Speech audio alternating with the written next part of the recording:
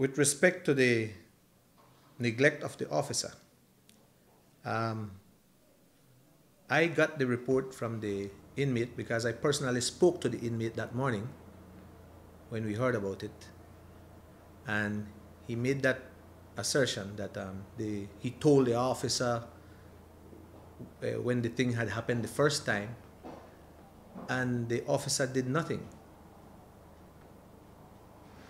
I have terminated that officer. Well, I terminated that officer at once, and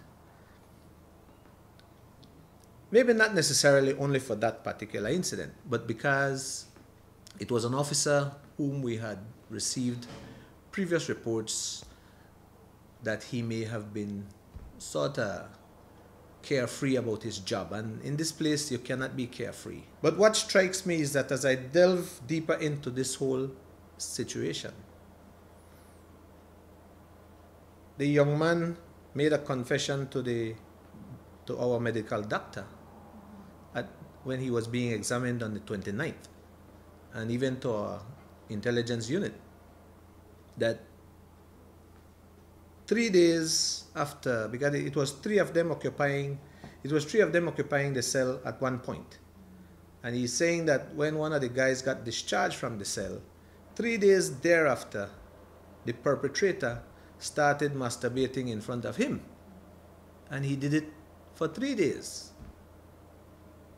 thereabout. And that strikes me because I'm wondering, why didn't he sound the alarm from then? We have good systems in place where the victim, if he was assaulted on the 25th, like he claimed he was, there's all sorts of mechanisms in place he could have used to get that story out. Like I said, we have an inmate advisory committee, and that committee is made up of inmates that looks after the concerns of fellow inmates. And they visit these buildings, I think, almost every day. And they go and take the concerns of them. If they have a medical issue, if they have a welfare issue, family issue, there's an abuse or perceived abuse being